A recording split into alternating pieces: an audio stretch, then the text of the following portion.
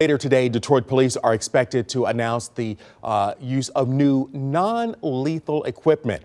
This move comes after 4 shootings involving Detroit police officers in the last 3 months. Chief James White says his first responders will also be getting new body cameras. We're told the goal is to expand options for officers during these tense situations.